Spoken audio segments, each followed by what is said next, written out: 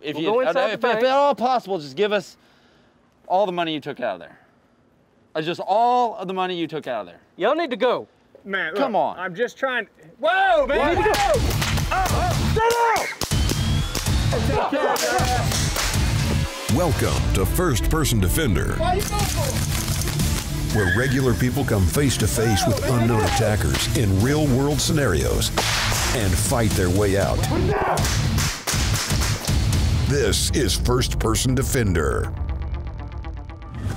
Brian grew up hunting, and he used to have a carry permit.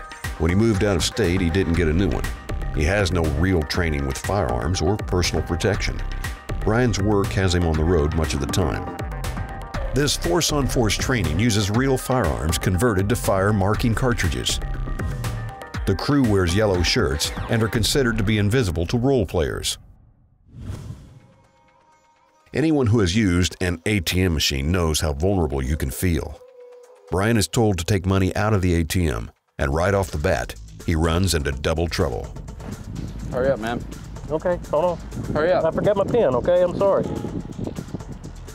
Come on, it doesn't take that long.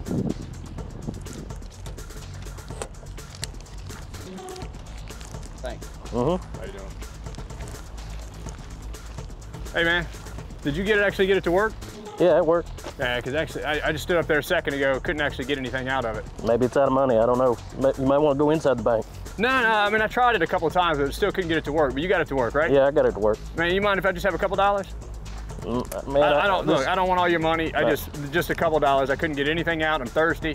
I'm just gonna go right over there to get something to drink. Just go back in the bank. They'll help you out.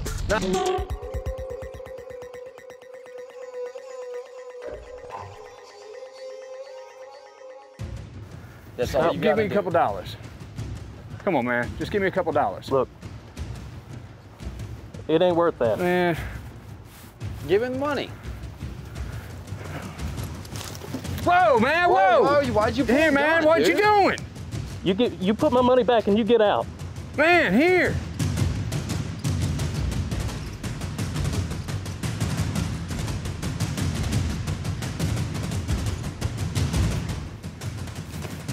Where you at, Kevin? It's okay, Help I me got out, you. man. I got you.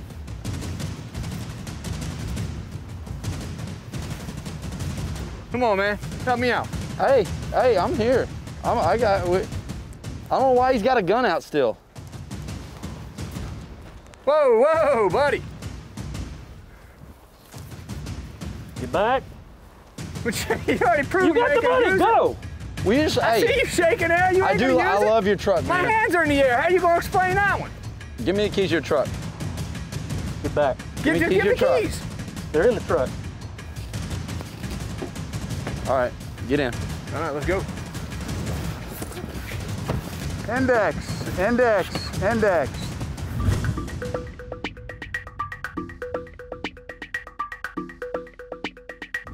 Well, tell me how that made you feel. That's pretty nerve-wracking event when you got two people trying to corner you up. Breathe, breathe. I can see you shaking. Breathe. Even though you know it's not real, it's real. Well, when you got two people coming at you, you're trying to keep a idea of what's going on in both situations. Well, tell me how it all went down. Explain it to me in your eyes, from your eyes. From my eyes, I had a disgruntled guy telling me to rush the ATM, which didn't help anyway. And then he wanted my money, saying he couldn't get it out of there. I told him to get back and all that. Well, after that, he still pursued me. He had actually flashed a gun, knew that he meant business. As I felt like things were escalated, that's when I pulled mine, just so that at least I would have the front draw. And just told him, take the money. I don't want anything. Just get back. How'd you get the opportunity to draw your gun? I don't know. You don't remember? It was after he had flashed his. I think it might have been after I'd thrown the money and distracted him somewhat. You did. You don't remember that much, huh? Takes a second to come back. I remember trying to distract so that he's seeing something else, but I couldn't remember how long after I'd actually thrown it. You know, you get fogged when you having two different point of views you're having to watch. So it kept you from having tunnel vision on one person, right? Because you had to keep watching two. Right. So I firmly believe that if you could articulate that you thought you were in imminent danger of serious bodily harm or death, I think that you probably could have shot the armed guy. I'm glad that you didn't, because I don't know that I would have. I think that you got lucky. They got into the truck and they were going to leave. And that was a great way for it to end. You did so much stuff right.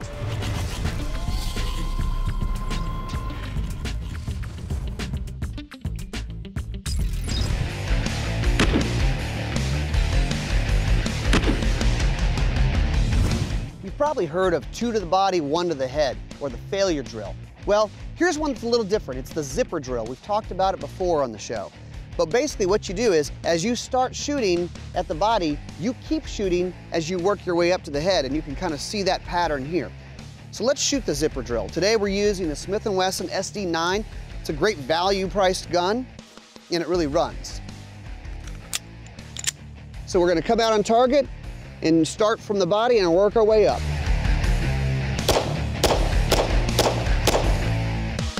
The zipper drill. Start out slowly, work your way going a little faster. Don't get caught with your fly down.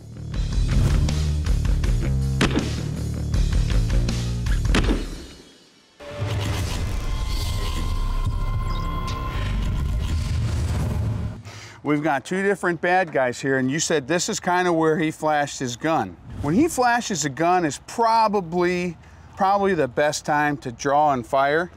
Now, what are you going to do about him, though? I don't know, because I don't know if he's armed. He never flashed anything. Now, if you draw on him and he continues to move forward, if he aggresses on you, that may be a time to shoot. Okay. This guy's going to triangulate you and go over there. Do we know if he's armed? We don't know. No, we don't. What might happen if you shoot him? He may draw on me. What else might happen? He may run away. Yeah, what do they likely do? Run away? Run away. Yeah, likely, but it doesn't mean it's going to happen. He flashes the gun, draw. Now, start moving. See what you're doing? Backing up. You're going to lose sight of him. Okay. Where did I tell you to go? This way. This way. So start working your way around here. Tell him to get away from Get me. away. Get back. Don't make me shoot you. That kind of stuff. Okay. Keep moving. Get out of here. Okay. At some point, and this is something that I cannot teach you, I cannot tell you what to do, but at some point, when you're backed into that corner and you're triangulated by a guy that has a known threat, has a gun on him, and somebody else that we don't know if they have a gun, you've got to make the decision when and when not to shoot, okay? It worked out this time. Right. It worked out, and I tell you what, you just don't know what you're going to get. I cannot tell you to shoot. I cannot tell you not to shoot. Right. You have to be able to articulate the facts and circumstances. When he reaches for a gun, when his hands go if his hands go from here down to there, even if he's just bending over, I don't know that he's not reaching for a gun. I don't know what he's doing. Right. That's on you. Okay. And that's for everybody watching, needs to make that decision. First Person Defender brought to you by Ruger, Gundelio, Simunition, and Smith & Wesson.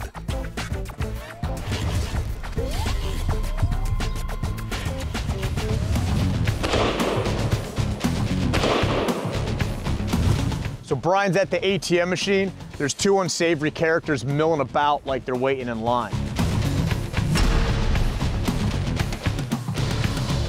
All right, if that spidey sense kicks off, all right, every ATM machine, if you hit that cancel button, it spits your card back out. There's no reason you can't casually hit that ATM, that cancel button on the ATM, take your card out. What the f? No balance? Mother f wife, you know, and storm off. Well, now you've got no money that they can rob you of. And now they're dealing with a off dude. They may not want to go that way, all right? But if it doesn't work out that way, you get your money out, they start approaching you, draw that line in the sand. You've got to get firm. You got to be careful. It's a delicate situation because there's 2 of them and 1 of you. Don't stand there and argue with them. Start moving to your vehicle. Get firm. Get aggressive with them. If you see his buddy start to flank you, You don't need to be in the FBI to realize that that is a clue for something bad fixing to happen. The second his buddy starts walking offline and trying to flank you, get your gun. Get the back over there now. Don't move. If this guy starts going to guns, you're gonna have to engage him.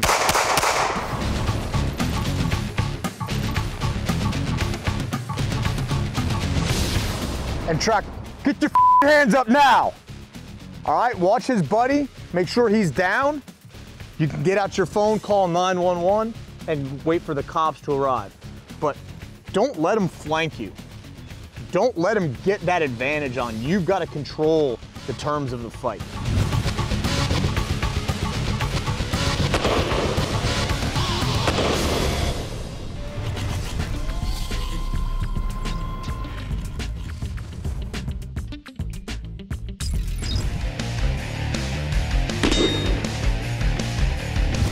Here's a nice concealed carry package for you.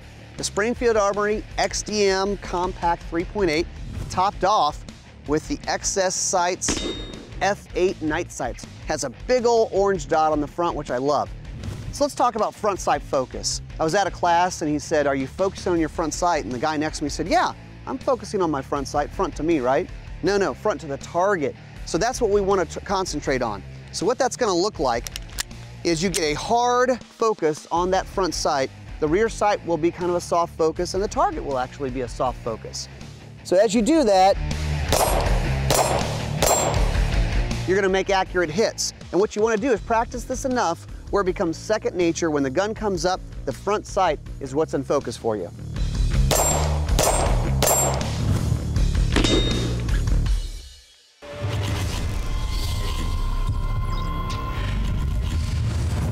In the first scenario, Brian reacted slowly and let the situation go from bad to worse.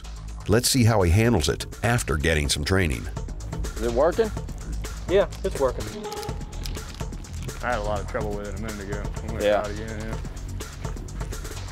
Hey, buddy, did it work well for you? Yeah, it worked. Hey, I couldn't get it to work for okay. me. Well, you need to step back, okay? I'm over here. Hey, Hey. come on, man. Y'all get back. It's working though, right? It's working. Why are you yelling at me? Get back. I asked you about the ATM. Why are Hey. you yelling at me? Come on, man. Like, seriously, we couldn't get it to work. If go inside the if bank. at all possible, just give us all the money you took out of there. Just all of the money you took out of there. Y'all need to go. Man, look, Come on. I'm just trying. Whoa, man. You need to Whoa. Oh. He shot at us, man. He's got a gun.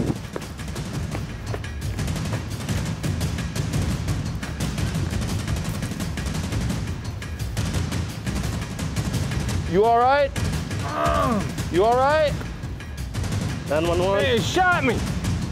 I've just attempted robbery at the ATM. I've shot somebody. He's still up. Oh, he shot Get me, down on the man. ground now. On the ground. Oh. Get on the ground. Oh, man. Drop the gun. Oh. Drop it. Oh, man, you shot me. Why Drop did you the shoot gun. me? Oh.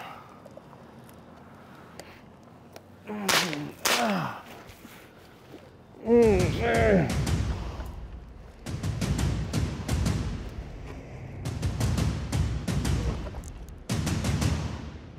All right, index, index, index.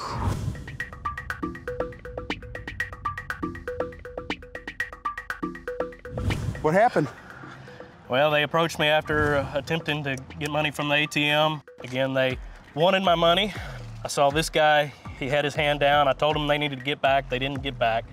I couldn't really see this guy's hands, so that's when I felt like it was worth presenting the firearm. He drew, so I fired 2 shots, I believe, and he came around the side of the vehicle while the other guy ran.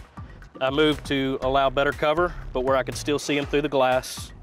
When he came back around, I ordered him down on the ground, but he still had his pistol. And there was one moment he kind of came like this, and that's when I fired, I think, 2 more rounds at him. I did see that. I saw that. Now, when you first shot him the first time, you shot really quickly. Tell me what was in your mind when you shot at that moment. Well, he had his gun, so it was quick to get on him before he got on me. That's how I saw it. I saw it different, Okay. but I wasn't there. I saw the gun in his hand when he came around the truck, but to you it looked like a draw. That's Okay. your story. And what you saw is what you saw. And maybe as you go back through it and you watch camera video footage of it, you'll say, yeah, you know what, it already was in his hand. But does it make a difference? Does it mean you should change your story? You better not. You did what you did because of the threat you perceived. Okay. Now, when you came over here, I got one problem. You kept wanting to get closer and closer and closer. One guy already ran off, and you broke cover. That guy had a gun, and you broke cover. I was trying to be able to see if he still had the gun. Does it matter? You know why I didn't have you shoot during the train up, right? Because you're the one that has to make the decision when you shoot. Right. I can't tell you what's a good shoot and what's a bad shoot, because everybody's view and everybody's vision and angle on the situation is going to be different, but you're the one. You're the one, brother. Don't let them get you.